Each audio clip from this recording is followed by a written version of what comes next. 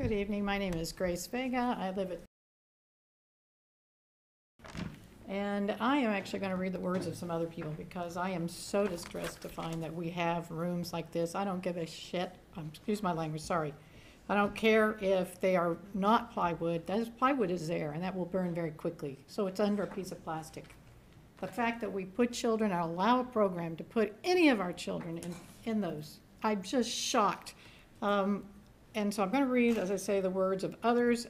This is not the sort of thing that this organization is doing that we have paid for and that I'm paying for and you're paying for because our folks aren't trained well enough to handle our children.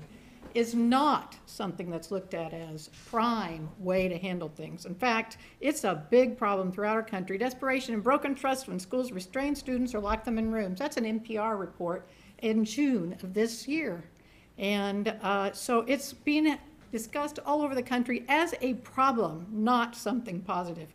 Yvonne Cantrell, who worked at Oakland Middle School in the mid-90s, says, I worked in special education class. She couldn't be here tonight because she's not well. These seclusion rooms were in the back of the trailer classroom, and I'm hearing these are all over the school system, not just in those buildings, but that we have them at Oakland. We have rooms for seclusion or isolation in a number of places in our school system. So let's not pretend there's 2 rooms in that place. They may not fulfill the exact definitions that you all are talking about, but they're places we're putting children to keep them, do something with them, but it's damaging. There were about 5 or 6 of them, she says. At the time, students were labeled as having the most severe behaviors in the district, a danger to themselves and others. Wow, that sounds familiar. I was hired because of my background working in mental health. My heart was broken every day. I did take the job because I wanted to be the one to show the students someone cared. It was a bit of a martyr complex with good intentions. We did physical takedowns, and I could feel the dignity draining from the students and me. I had to follow protocol, and to be honest, there were many dangerous situations. I was physically attacked. The problem with this setup is it's breeding ground for self-fulfilling prophecy. The students act out because they can and learn. It's a method of avoidance. They believe they are not capable of learning or deserving of love. Eventually, as my confidence and my competency grew, I started implementing new techniques to avoid physical contact or isolating the students. I showed them that I had faith they could learn. I showed them compassion instead of anger and violence, and I know it changed the students and me. Also, let's be clear that 95% of the students were black males.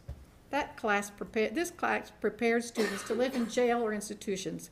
It's truly a crisis. The next, she says, if you need perspective from someone who lived the experiments, I'm available. This is a matter of race, my friends.